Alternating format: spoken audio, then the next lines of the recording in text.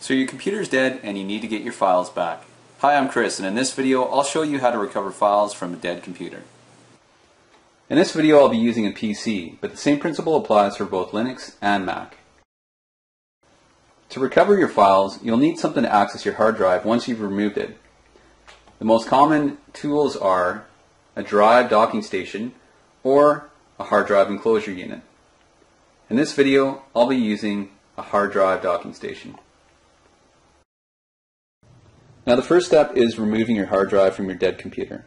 I have to warn you first though, you might wreck your hard drive doing this, so if your data is valuable, have a professional do this for you. Alright, now it's time to remove the hard drive.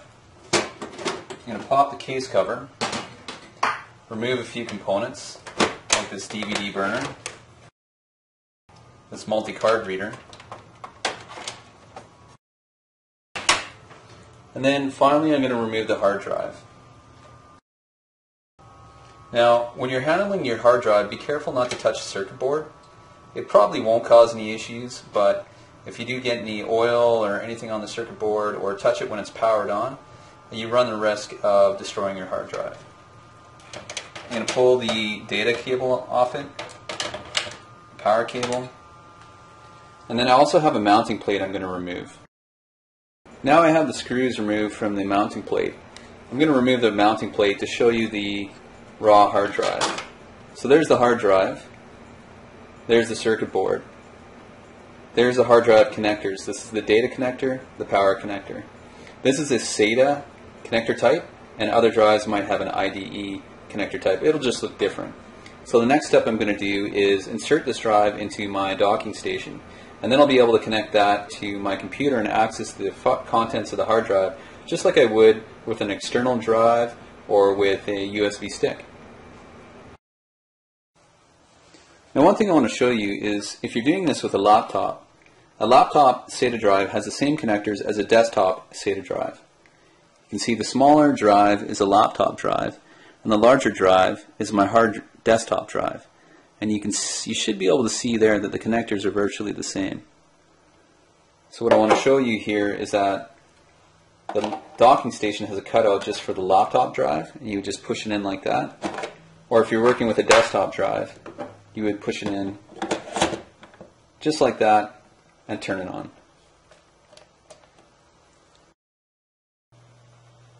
One thing I want to show you is that this docking station, and most docking stations, use a standard USB cable. So the next step is to plug your docking station into your computer using the USB cable.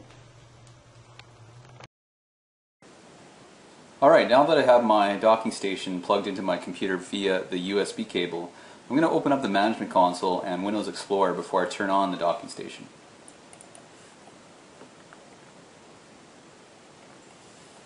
There's the management console, and I got to that just by right-clicking on my computer and going Manage. So while I'm here, if I click on Disk Management, I can see the different disk drives that are currently connected to this computer. I can also see that here in Windows Explorer. Now I'm going to turn on my docking station. What we should see is the other drive pop up here.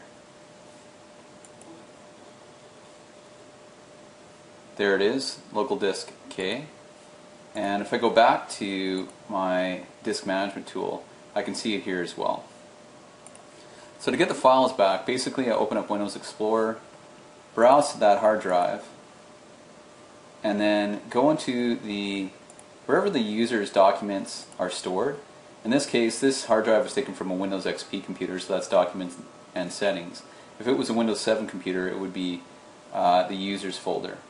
And then now you can just find the different user directories, and then there you can go into My Documents and just copy all your documents from here onto your computer, which then you can recover back to a new computer when you get it. Likewise, you'll also see things like your pictures and your music and everything. You can just get to it this way. And that's how you recover files from a dead computer. If you have any questions, just put them in the comments area below. And if you like this video, hit the thumbs up button. If you want to see more, subscribe to my channel. Thanks.